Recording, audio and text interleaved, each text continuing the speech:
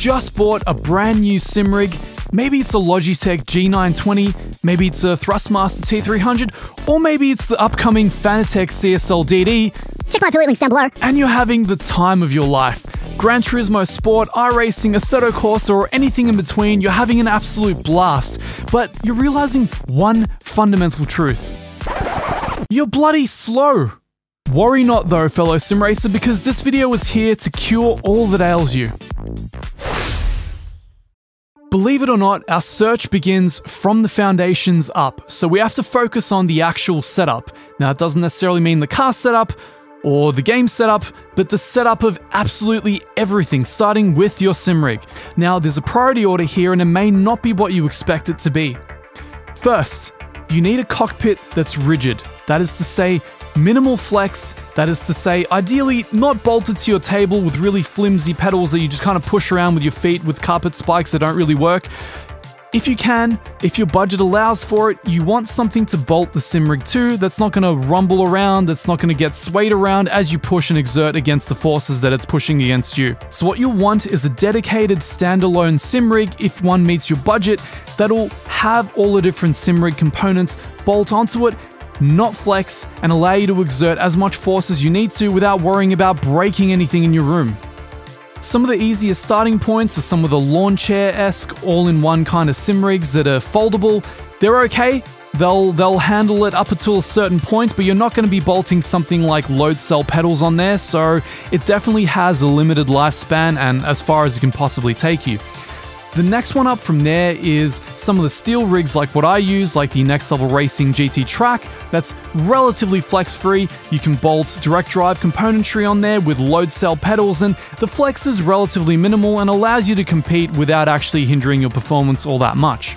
Now finally, if you're made of money like some of the sim racing channels out there, you can get an aluminium or aluminum, depending where you are, profile rig that'll basically not flex whatsoever. You can bolt whatever you want onto it in any arrangement whatsoever and basically create a faux car cockpit in your room. This is the idyllic circumstance because it takes away all the flex and it takes away all of the barriers to your development because you can keep bolting on better and better and better pieces of sim hardware as you develop as a driver. Speaking of bolting on high quality hardware, believe it or not, your next port of call is not actually to bolt on something like a direct drive wheel instead of your Logitech G920. What you want to be focusing on instead is the pedals, believe it or not. Above all, the brake pedal. The brake pedal, and especially the trail braking technique, which we'll get into later, relies on extremely precise adjustment of the brake pressure. Load cell pedals, rather than working on distance, work on the amount of pressure. So instead of having a set range you can work to with a very soft spring, usually with the lower end wheels, what you have is a very, very firm pedal that can take up to anywhere up to 130 kilos of force, in case you have bodybuilder legs, to actually finely adjust the brake in very, very small increments, getting you to precisely apex into corners. This can quite legitimately save you seconds of time per lap and is the second most important thing after having a flexless cockpit. Point number 3, force feedback. This one is really, really important. Now, unfortunately, I don't have all the time in the world to guide you through every possible wheelbase permutation with every sim out there because that would take weeks. What we can do is go over some of the basics to hopefully equip you with the knowledge to dial in any given wheelbase for any given sim on the market. So, the main distinction we want to make is, are you using a gear or belt-driven wheelbase or a higher-end direct-driven one? Because that's going to determine how you dial it in. When it comes to the more accessible gear and belt-driven ones, what your limiting factor is the linearity of the motor. So it will have a sweet spot. In the case of my old Thrustmaster T500 RS, that was the 60% overall strength in the control panel. The more I moved away from that, the more the motor delineated from its nominal operating window. So you want to make sure that the motor is as linear as possible because that way you're ensuring that you're getting the forces in the proportions that the sim racing developer intended you to get them. When it comes to the higher end direct driven wheelbases, this isn't so much of a concern because they tend to be fairly linear across the board. Our secondary consideration, and our primary one with the direct driven wheelbases, is the integrity of the force feedback signal itself. So in the case of a gear or belt driven wheelbase, what we would do is adjust the gain in the control panel to be at the linear optimum and then adjust on a per game basis to get the strength that we want for our personal driving style. In the case of direct-driven wheelbases, this is slightly different. What we want to safeguard first is the integrity of that signal. You can think of a force feedback signal much as an audio one. There is a ceiling, there is a noise floor, and there's a signal in between. What you're looking to do, much as with audio, is to maximize the level of that signal as high as possible to get it as high resolution as possible without actually clipping the ceiling. Because if you clip the ceiling, what happens is that you chop and truncate the waveform and you lose detail. You definitely don't want to be doing that. So a really good way to set that up is to look at whatever telemetry tool is offered to you by your given sim. In the case of ACC here, in the bottom right readout, there is a faint grey bar showing you the amount of force feedback being output to the wheel at any given point in time. What you want to do is find a high-speed corner, drive it in a fairly high downforce car, and try to clip a curb midway through that. That's going to generate a force that's very, very high, and if you clip during that process, while hitting the curb, you know that the force feedback gain is slightly too high, and you simply grab it and drag it back. In the case of ACC, which I have booted up here, the gain you would want to be anywhere from about 50 to 60% to create the maximum signal to noise ratio without actually clipping the signal itself. So now that our gain is all set, we move on to the second most important setting. In the case of the gear and the belt-driven wheels, this one is critical. Minimum force overcomes the forces needed to overcome the inertia of the moving parts in your gear or belt-driven wheelbase to actually generate some of those low-level forces. You'll notice that if you have this all the way down at 0 on a lower-end wheelbase, you simply won't feel any road texture, curb texture, or any finer details like that. That's because of this. In a wheelbase like my Thrustmaster T500 RS or the T300, a minimum force at about 8% tends to be idyllic because it brings up that detail without bringing too much of the coarseness and the noise that you get as well. You may need to experiment with this for your particular wheelbase, but generally speaking, it's probably going to be anywhere between about 6 and 10%. It should be said that for direct-driven wheelbases, you don't need to use minimum force whatsoever. You run it at 0 because there's no inertia to overcome. The shaft is connected directly to the motor itself. And after this, let's say that we're using something like a Logitech G920 and we're really not getting that many effects, really not getting that many low forces, textural detail from the tires. Well, what we want to do is artificially boost something like the road effects. So on a direct-driven wheelbase, you want to keep this all the way down. You simply don't need this sort of thing unless you personally prefer to drive with extra canned forces. In the lower end wheelbases, you want to turn this up as much as is necessary to inform your driving and to get you where you need to go and allow you to actually make informed moves during the race. That pretty much concludes the bulk of the force feedback setup. Everything else is going to be esoteric or specific to the sim itself. One thing I will mention is that some sims allow for lookup table files. This is a way to basically equate for the non-linearity of your motor. So if you have a lower end wheelbase, you can actually use a tool such as wheelcheck in order to create a linearity curve for your motor, which can then be equated for by the lookup table. With that done, our main consideration that's left is the steering lock on the wheel. Let's say that our steering lock, like here, is at 720 degrees in-game. We want to make sure that's matched in the control panel of the wheelbase itself to make sure that it's a 1-to-1 input ratio. So if you're turning 90 degrees, that the on-screen wheel is being turned 90 degrees as well. Furthermore, it depends on a sim-by-sim basis, but in the case of ACC, it will auto-adjust the steering lock to the car that you're driving. In some other sims, such as Dirt Rally 2, it won't do this. So for instance, you want the steering lock that you would get from a modern world rally car, you would have to set the steering lock manually to 540 degrees, then set it to 540 degrees in your respective control panel as well. This is going to depend on a per sim basis, so make sure to read up and understand how the steering lock is handled in your favorite sim. FOV, aka the field of view, a deceptively simple setting which most sim racers dial in wrong all the same. So what is the FOV? It's the viewing angle of your virtual driver's eyes as represented across the flat plane or slightly curved plane of your monitor. This tends to be modified by three main things: the distance that you sit from your monitor, the aspect ratio of your monitor, as well as the overall size of your monitor. General wisdom dictates that the closer you sit to your monitor, the wider the viewing angle can become and the larger the FOV can be. The further you sit from the monitor, the more narrow the FOV has to be. You can see as I increase the FOV here in Assetto Corsa, we start to get more detail from the periphery of the car, including a wing mirror which is almost becoming usable. Conversely, if I do the opposite, and narrow the field of view, we start to get more of a tunnel vision vibe as we get more and more detail from in front of the car, but we reject detail from around the car. One of the advantages of this is that you tend to get a lower sense of speed, allowing you to keep the car under control more naturally, as well as apex and position it more closely to where you want. As a result, lower FOVs tend to be favored for hot lapping style racing. Generally speaking, you want to get a nice middle ground, and the best way to do that is by using the FOV calculator I've included in the description down below to get it absolutely mathematically perfect for your circumstances.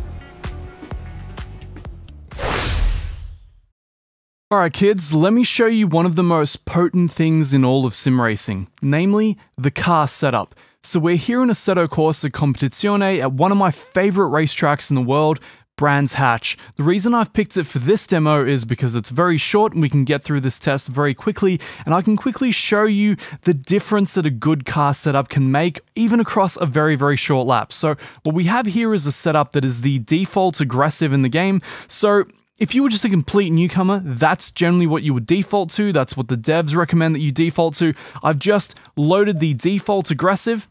I'll load it up again. And we're not changing a single thing about it. We're here in hot lap mode. We're going to get straight into it. I'm going to show you the balance of the car when it's in its default aggressive state. So a lot of my friends don't know very much about car setups, and that is very much to their detriment. As I'm going to show you here, there are a lot of characteristics about cars that you can actually tune out through good setups. So, coming up to T1, brake between the two boards, we oversteer in, trying to balance the car on the way down, tons of mid-corner understeer, massive snap oversteer in the corner entry, and again into the hairpin now, car shooting out, lots of mid-corner understeer, but still very squirrely and unstable as we brake hard here. Squirrely as we get into the corner, absolutely no rear grip. None at all.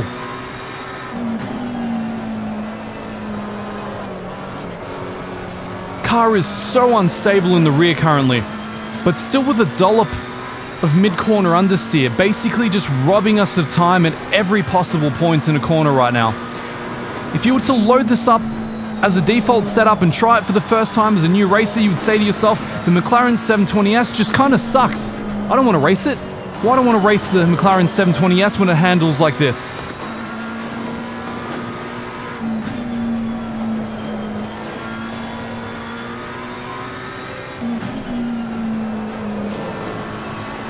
So unstable, so much rotation, but not useful rotation. The car just snaps on you on corner entry, but then mid-corner, massive understeer like here. As the car becomes weightless over the hill, we're going to try and maximize our time over the line, see what we got. For a very, very paltry 1:24.9. Now, can you get a lot faster with the default setup than this? Of course you can. That wasn't a perfect run by any stretch, but I also wanted to show you the characteristics endemic to the car with some default setups, and you can see that there are a lot of less than ideal, not really balanced aspects to this setup. So I'm going to move on to a custom setup now and show you the difference between the two. Alright kids, custom setup time. I'm going to let the setup do all the talking for me. Let's do this. Except I'll start talking all the same.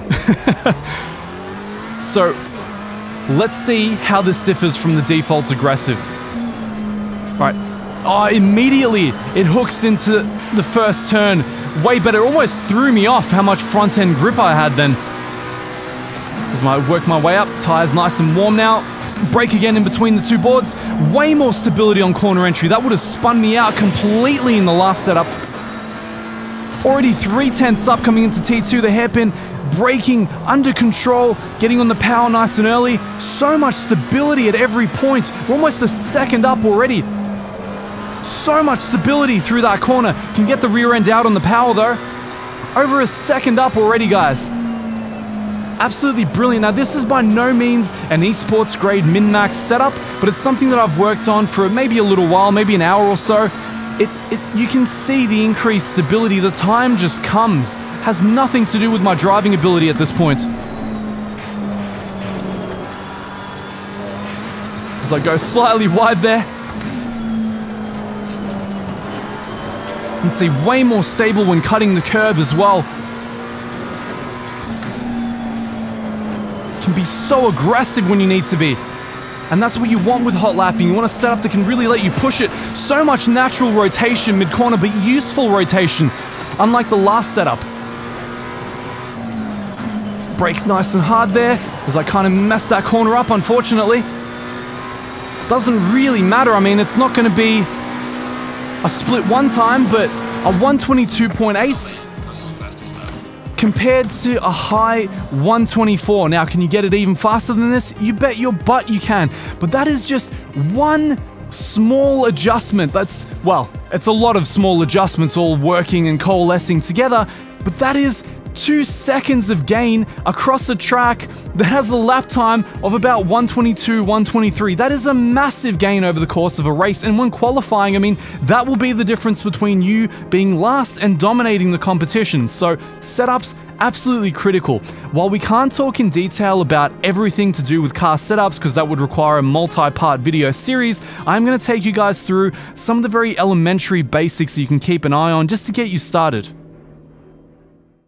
Let's talk setups. While we can't get into great detail here, we can go over some of the elementary basics in order to get you to tune the car balance very quickly and get up and running fast. In a sim such as ACC, one of the most important things, if not the most important thing to set right, is the tire pressures. You're aiming for hot tire pressures between 27.5 to 28 psi in a GT3 car. Simply set your tire pressures when they're cold, drive a few laps, take stock of where they are when they're hot, and adjust accordingly. Front toe controls the amount of turn-in the car has. Basically, the more aggressive the negative toe, the more the car will turn in, but the more squirrely it will become. Camber allows you to adjust the amount of contact patch of the tire you're able to maintain in contact with the road during hard cornering. You want to set this up so that your tire wear is even from outside to in. Conversely, rear toe is inward toe. Basically, the more that you have, the more you stabilize the rear of the car, but the more you increase the wear on the rear tires. Electronics, traction control. The more traction control you set, the more the traction control interferes with your acceleration. While this will stop you from spinning out, it'll also rob you of precious milliseconds when you're accelerating out of corners. ABS. The more ABS you have on, the more the ABS interferes with your braking. While it will stop you from locking up the tires, it will also interfere more and more, effectively increasing your braking distances. Mechanical grip. The balance of the front anti-roll to the rear anti-roll, aka sway bars, determines the lateral balance of the car in slower speed corners. The stiffer the rear anti-roll bar in relation to the front, the more oversteery the car will be.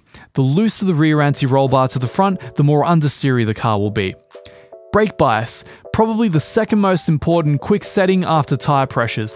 Brake bias controls the amount of over to understeer feel you get while trail braking into corners. You can really tune the balance of the car very quickly while adjusting the brake bias. Suspension settings. This is very chassis dependent. Generally speaking, the flatter the road surface, the heavier the suspension you want. The more bumpy the road surface, the softer the suspension you want, within reason. Stiffer front suspension will tend to stabilize the car during high-speed corners, whereas stiffer rear suspension will tend to make the car more loose and oversteery on fast corners. Damper tuning is beyond the purview of this video. It's very, very involved and something I would recommend that you look into in your own time. You can tune dampers very, very methodically in a title such as ACC by using Motec in order to get them mathematically perfect. Aerodynamic balance. Generally, GT cars you want to be as low as possible without bottoming out and launching your car off the track. The rear ride height in relation to the front controls the balance of the car when it's coasting and off power. So the higher the rear of the car in relation to the front, the more oversteery and the more rotaty it will be in corners. The lower the rear of the car in relation to the front, the more stable it will be when off power. The rear wing, of course, determines the amount of downforce being generated at the rear of the car. Conversely, the splitter controls how much downforce is being generated at the front of the car. Brake ducts. The shorter the race, the more closed the brake ducts can be. The longer the race, generally the more open you want the brake ducts to be. You want to balance this between slowing the car down and creating aerodynamic drag and overheating the brakes themselves.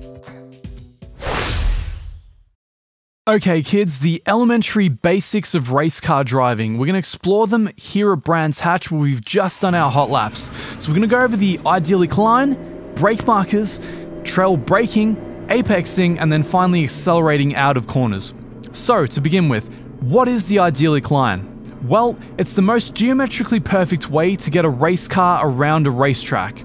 Generally speaking, it involves being as wide as you possibly can and cutting corners to create as small of an angle as possible while maximizing the runoff on the exit of the road. So assuming that we're taking this corner at full speed, our brake marker is the one board exactly. So we would brake very hard in a straight line, maximizing the grip that we have for braking. As we turn into the apex, we'd start to let off the brake more and more and more and more as we head towards the apex, denoted by that orange bollard.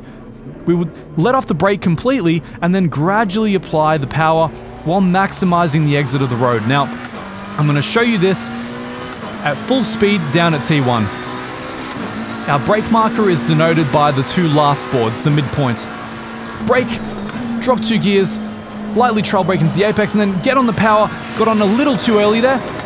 And then brake at the gantry in a straight line and then let off, turn as you trail brake, coast, and then gradually on the power not to spin out on exit as you straighten up the wheel. And one more time. Always straighten the wheel as you apply the power, and apply the power gently enough so the car doesn't spin out on you. Alright, now, the reason that we trail brake is that maintaining a little bit of the car's weight on the front axle gives us more grip to turn with. It allows us to get through turns faster. Now watch as I take this turn. Watch the brake trace beneath me, the red bar. Look at that, all the way through, keeping me right nestled into that corner. And again, massive trail brake section here, Sector 3 of Brands Hatch. You begin by dabbing the brake as hard as you can, and then letting off, and then gradually on the power as you straighten the wheel. And again, rinse and repeat until you become an absolute master at this. If you want more detail about any of these techniques, I'm going to link an old video up above that I had from several months ago talking about how to drive fast that goes over all of these techniques in far more detail. Now that we've covered the most important aspects of getting you up to speed fast, it falls upon me to bring out some of the more folksy wisdom out there. After you've set up your sim rig, computer, and virtual car, learn the elementary basics of race car driving, and feel like you have some semblance of an idea of what you're doing, the next part of the equation is to make sure the time you spend driving is actually going to result in you getting faster. The way you do this is by ensuring that you're doing meaningful practice. By watching my friends drive on my sim rig and, both literally and figuratively speaking, spin their wheels for hours, I came to realize that there has to be a goal behind your practice. If you're simply driving for the sake of driving without a clear-cut path toward improvement, you're very likely not going to get much out of it. Most people erratically pick between different tracks and cars, driving each permutation for a few minutes before quickly getting bored and moving on to what's next. This is not the attitude that's going to get you into the top split. What you need to do is pick a class of car to specialize in. Ideally, even a single car within that class, which handles predictably from track to track. Then, pick a track you're genuinely interested in. Now find all the alien level POV hot lap videos of people driving this track you can find. Study those videos for as long as you need in order to remember the racing line, brake markers, apexes, and general flow of the tracks. Now, get into your sim of choice and try to recreate those as closely as you can. Each lap you should aim to get closer to the ideal brake points, improve the quality of your trail braking, and get closer to maximizing your delta on each corner. You need to do this not for 5 minutes, not for 15 minutes, but for hours. At a certain point, you'll naturally begin to fall off as your energy levels and focus deplete. This is the point at which you reach diminishing returns and often begin to internalize bad driving patterns. Use this as a chance to take a break, watch the alien videos again, cross-reference what you've managed to achieve with what you've yet to achieve, and give it a rest until next time. Gradually, with enough rinse and repeating, you'll find that over time you'll make very impressive gains with said car and track. So that takes care of the ideal line, hot lap portion of things, but still doesn't really help develop your racecraft. One easy way to get used to driving with other cars around and breaking away from the ideal line is by setting up a high-level AI race. By the time you've run through our hot lap training circuit, you should be able to take on very fast AI. Simply run against the grid of these enough times to feel confident with other cars around you. Get used to racing hard but fair and avoid the urge to torpedo everyone up the inside. Once you feel confident among a full grid, take it to the internet. Your sim should have public lobbies which occasionally run tracks you know. Simply jump in there knowing you're likely to encounter some less than vigilant destruction derby warriors and that there's really not going to be too much at stake. Use this as a chance to get comfortable racing among human drivers. The great thing here is that you'll also be able to try to follow and keep up with faster drivers, which will naturally give you a better idea of the limits of both track and car and where you've yet to improve. Rinse and repeat until you eventually win World's Fastest Gamer and become a real-life race car driver. Well guys, I hope that was helpful to you. I'm confident these 3 major areas of study are going to take you from a relative newcomer to an absolute force to be reckoned with in the online leagues. Make sure to smash that sub to stay up to date with future sim racing tutorials, reviews, and generally silly fun. Until next time, I'll see you guys later.